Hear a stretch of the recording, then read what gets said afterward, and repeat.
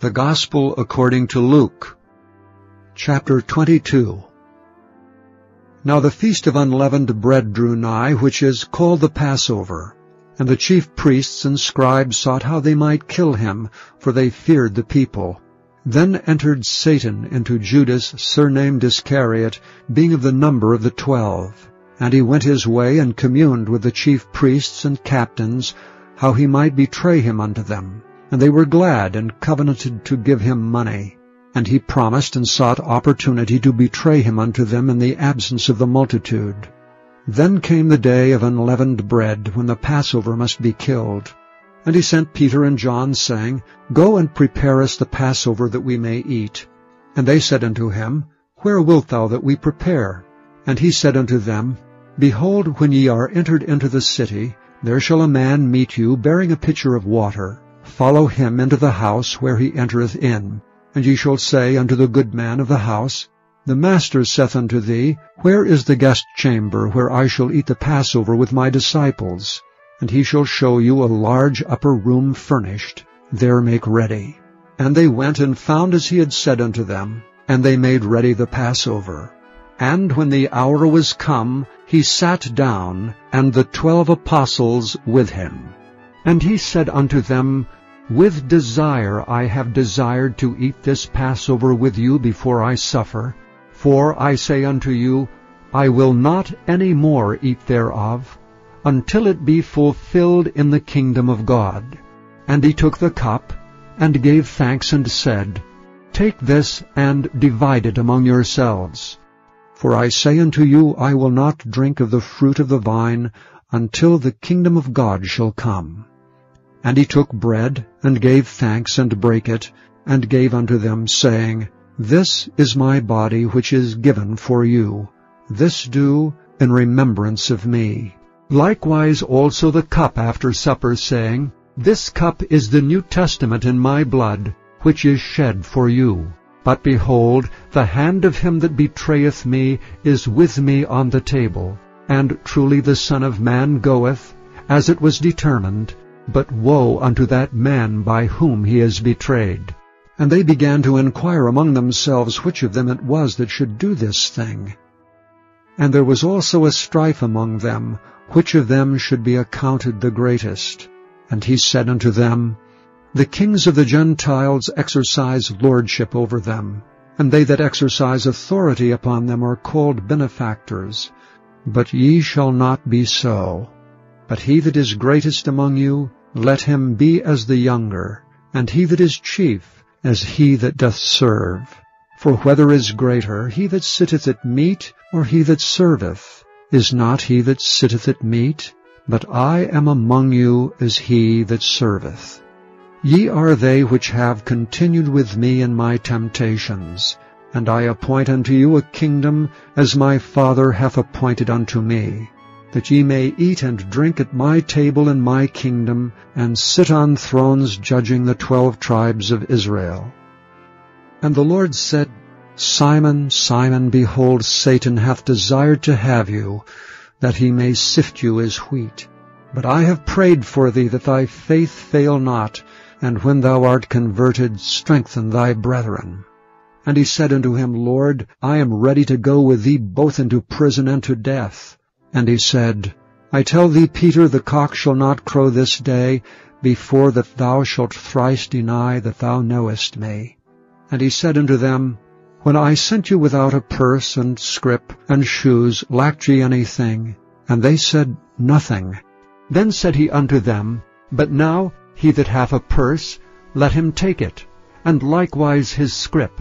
And he that hath no sword, let him sell his garment and buy one.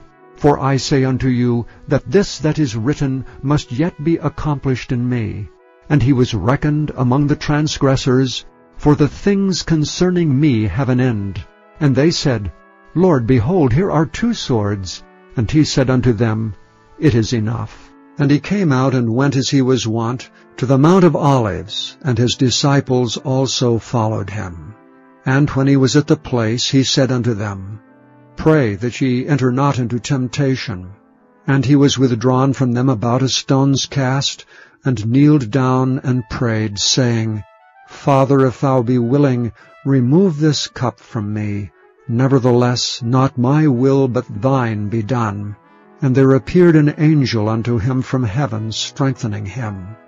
And being in an agony, he prayed more earnestly. And his sweat was as it were great drops of blood falling down to the ground. And when he rose up from prayer, and was come to his disciples, he found them sleeping for sorrow. And he said unto them, Why sleep ye? Rise and pray, lest ye enter into temptation. And while he yet spake, behold, a multitude. And he that was called Judas, one of the 12, went before them, and drew near unto Jesus to kiss him. But Jesus said unto him, Judas, betrayest thou the Son of Man with a kiss? When they which were about him saw what would follow, they said unto him, Lord, shall we smite with a sword? And one of them smote the servant of the high priest, and cut off his right ear. And Jesus answered and said, Suffer ye thus far. And he touched his ear, and healed him. Then Jesus said unto the chief priests and captains of the temple, and the elders which were come to him, Be ye come out as against a thief with swords and staves? When I was daily with you in the temple, ye stretched forth no hands against me. But this is your hour, and the power of darkness. Then took they him, and led him, and brought him into the high priest's house. And Peter followed afar off. And when they had kindled a fire in the midst of the hall, and were set down together, Peter sat down among them. But a certain maid beheld him as he sat by the fire, and earnestly looked upon him, and said, This man was also with him. And he denied him, saying, Woman, I know him not. And after a little while another saw him, and said, Thou art also of them. And Peter said, Man, I am not. And about the space of 1 hour after, another confidently affirmed, saying, Of a truth this fellow also was with him, for he is a Galilean. And Peter said, Man, I know not what thou sayest. And immediately, while he yet spake, the cock crew. And the Lord turned and looked upon Peter. And Peter remembered the word of the Lord, how he had said unto him, Before the cock crow, thou shalt deny me thrice. And Peter went out and wept bitterly.